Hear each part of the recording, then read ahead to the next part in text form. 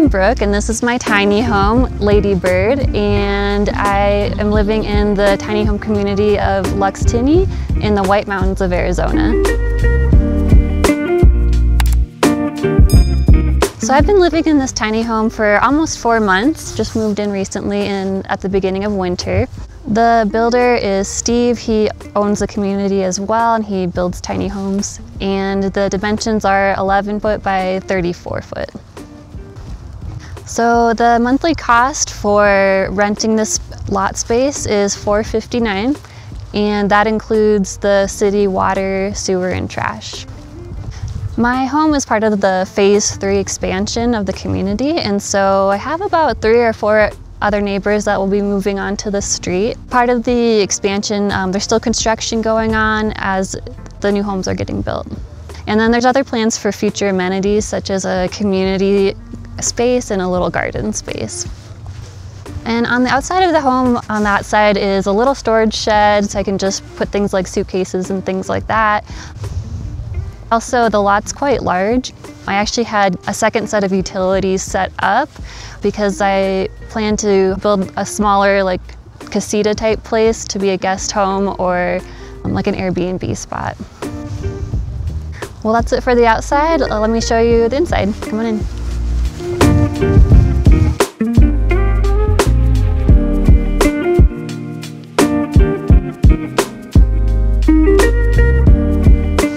So welcome into my tiny home.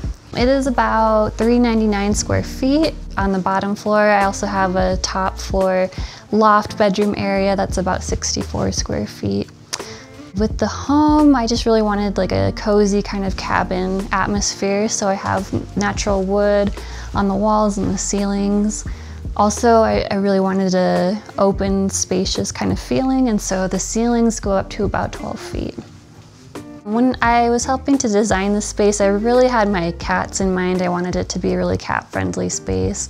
And so basically any surface that they can get onto, they do. So they have their food and water over here on the counter. If I have guests over or preparing food or anything like that, I just move it down. Clean the counters, obviously, when I prepare food. And then I have one cat right here. This is Molly. And my other cat is Buster.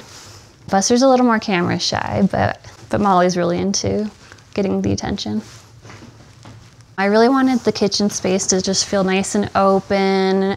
I also really wanted a lot of storage space, cabinet space, since I don't have like a pantry per se. But I have full-size appliances, so I have a fridge, it dispenses water and ice. I also have, this is a blind-based cabinet down here, so it goes all the way to the back here. So I kind of store things that are just lighter, like napkins and things further back in there, and then other Tupperware and things like that. Lots of cabinet space. I have space for food, baking and cooking supplies. I have a full-size dishwasher, nice large sink. The window is really nice there. I wanted to have a window looking out, just kind of letting light in and just to look out while doing dishes and things. I really have more space than I need at the moment, but I like it because I can kind of grow into it if I end up buying more kitchen devices or things like that. Lazy Susan down here, I kind of just keep the cat food and treats and stuff down here. Full-size electric oven and stovetop, microwave. I do have a nice pull-out trash can and just extra little spot for little bags. The kitchen overall works great for me. I really have no complaints about it whatsoever. Initially, I had wanted to do like an island in my original kind of thought process, but we ended up turning it into a peninsula here. So there's not like an island sort of blocking everything in. It's just a nice peninsula that flows into the rest of the kitchen. So I'm really happy with it. We kind of realized when we were going to put the island in that it wouldn't feel as roomy. The other reason I did that too was because I wanted to have a spot for like my printer and laptop.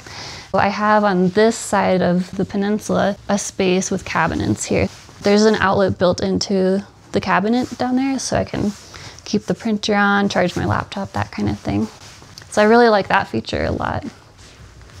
For me, the must-haves, kind of throughout the rest of the house too, we're just having full-size appliances.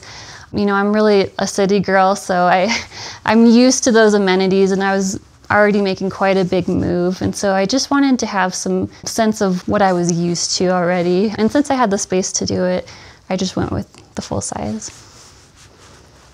So we came in through the front door. I actually have a second door on the other side of the home, and this leads to a little catio. So a nice space for the cats to come out, hang out when it's not too windy or snowy.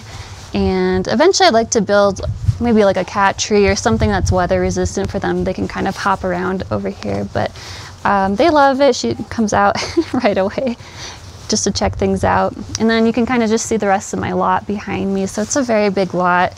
I'm looking forward to trying my hand at some gardening. And again, that would be where the little casita would be eventually. It's just a nice spot to kind of come out and hang out with the cats. Stepping back inside, I have some coat hangers. I can hang my purses up here as well. And then I have just a nice little area for my shoes. Have a little area for my books over here as well. All right, and then stepping into the living area, we can say hi to Buster over here. He's a little bit shy. And while we're here, this is a little custom litter area for the cats. If you open it up in here, I'm kind of working on some little curtains for them.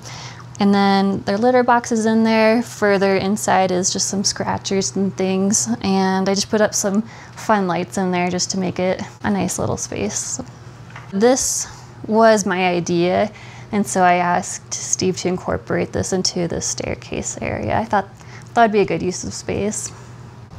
All right, and then I have my couch here, and so I needed pretty specific dimensions just because it's a bit more narrow of a space, and so I got this couch at IKEA, and I wanted the ability to have guests over, and so I got this model where it can actually pull out. There's also some storage underneath this side of the couch, so I use it for, right now I'm using it for just like extra blankets and shoes and those kind of things. Cats love the couch. It's super nice in the afternoons. The sun is going down on this side of the house, so we're getting in some nice sun from outside, nice and warm. And I did want a couch too that I could just kind of spread out, lounge out on, just be really comfortable in. So this has been working out great. Just for the rest of the living area, there's just a nice little TV monitor here, and I found this online and I just had to have it for the cats, just like a fun little thing for them. And then since this pulls out into like a bed, I didn't get a coffee table, so I just got this little cute kind of like couch koozie thing. That way I don't spill drinks and I can just have snacks or whatever.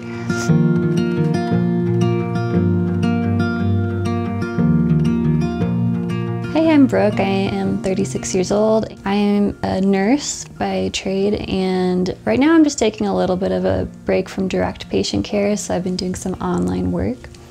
And I'm also in online school to get my master's in nursing education.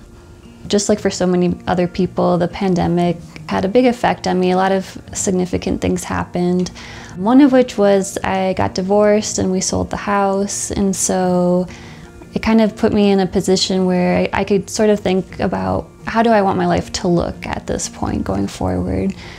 I was sort of ready just to make a change and get out of the city and just kind of a change of scenery. And so I started looking seriously into tiny living. I'd always been kind of curious about it, fascinated with tiny living, different ways of living that people had, like RVs, yurts, tiny homes. But at this point in my life, I sort of started looking at tiny living seriously. I found this community online, and I visited a few times, some of the Airbnbs up here. I think staying in a few of them helped me to really get an idea of what I liked about the tiny homes, what maybe wouldn't work for me so much, what would work for me so much. And when it was announced on Facebook that a new expansion would be happening to the community, then I sort of jumped on it and started communicating with the owner, and that's where it all got started. Do you sit behind a computer all day? Me too. Ugh. It can really be torture if you don't have the right chair. If you're looking for a state-of-the-art, super comfy chair, look no further than the Sihu Doro S300 ergonomic office chair. It's so comfy, sometimes I don't even want to get out of it. Christian, work's over. Come on.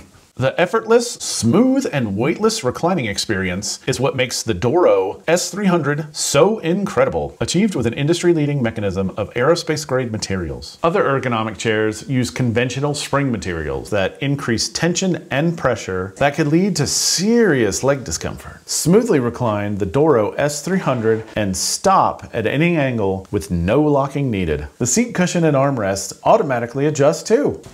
Feels like magic. The cherry on top is the dual dynamic lumbar support. It's easily fine-tunable, so you can find the perfect fit for your body type. Sihu Doro S300 ergonomic office chair is defying gravity, redefining comfort. Save 10% off by clicking the link in the description. On a tight budget, consider the Doro S100. So we'll move to our washer and dryer. Of course, we have a little cat pillow for them because they like to take naps on the dryer. Just have a little nook for extra towels, little projects for around the house, little tools and things. I wasn't too concerned about trying to like hide the laundry area since I use it on a pretty much daily basis. So it's just part of the house, part of my daily life, and I just really like it.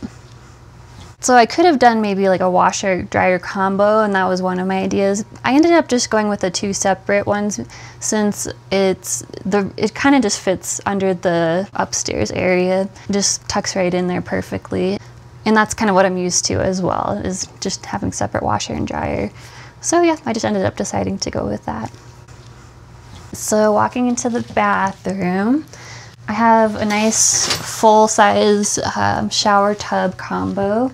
And actually my stepdad did all the tile work in here, and so it looks really beautiful, really nice. We kind of redesigned the bathroom like a few different times, and so originally I was just going to get just a basic like fiberglass shower tub combo. Because there's a window there, the fiberglass wouldn't work, and so we just went the tile route. For the vanity, I think it's a 36-inch wide, and so it has plenty of room for me to store things. There is just lots of space for me. I don't need too much anyway. So on this side of the bathroom is the toilet, and then I'll just move the door here. And then also just a little area has the water heater. And I also store like my vacuum and broom, extra coats, purses. I can hang extra towels, jewelry, purses, that kind of thing. The layout works really well. It doesn't feel too cramped or crowded at all. I can move around in it easily. I decided even not to put a door on this little nook area just because it'd be two doors kind of working with them, so it just works perfectly. All right, so that is the downstairs. So now let's go check out the upstairs.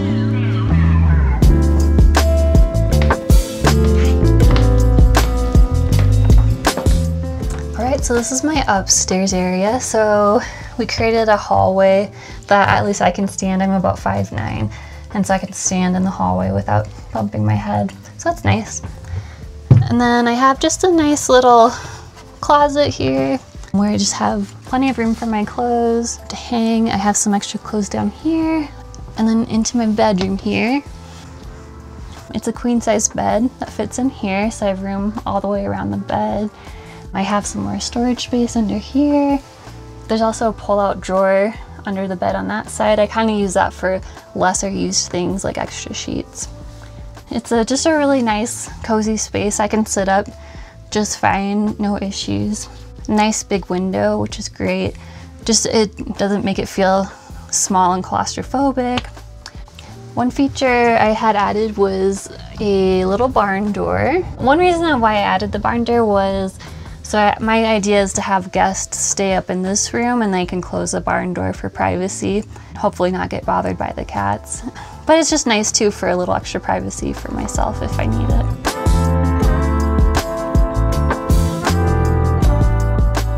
So the tiny home cost about $141 total, and that doesn't include the appliances or furniture, decor. I did take out a small personal loan just to kind of cover those things. But what's nice is that I've sort of looked at all of my monthly bills. Now, even with the loan and everything, it's still lower than my monthly rent was in Phoenix, so a big difference there. It's been a little bit of an adjustment moving from a big city at about 1,000 feet above sea level to a small town, almost 7,000 feet elevation. But it's beautiful up here. I love it. I love the clean air, the clouds, the sun. Even though it gets cold, obviously, in the winter and snows, the sun comes out almost every day. So it just has still that kind of, that piece of Arizona with that, where it's just nice sunny days. Where I live, it's convenient. I'm not really rural. I can just pop on down to the store. There's a few lakes within a couple minutes drive that you can walk around, and so yeah, I really love it up here. I really enjoy living in this community. It is, I think a big part of it is that we're all kind of have maybe similar mindsets, even though we're all here for probably different reasons.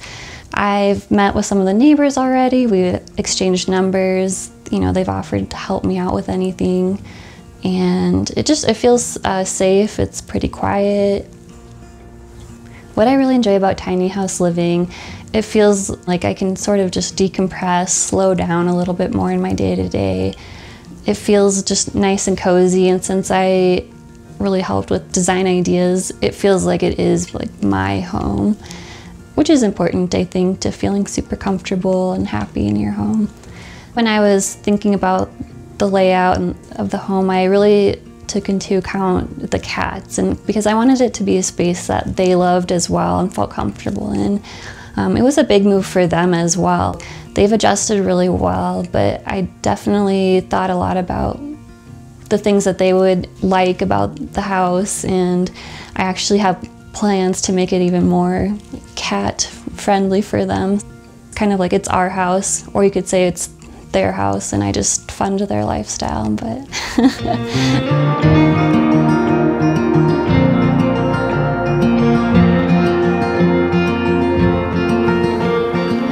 Thank you for watching our video and for stopping by Tiny House Expedition. I'm Alexis. And I'm Christian. Don't forget to like, comment, and subscribe. And for more tiny home tours and stories, click the videos below. And join us on Instagram for bonus content, including face-to-face conversations with us. We hope to see you there. All right. Thanks, guys. Have a good one.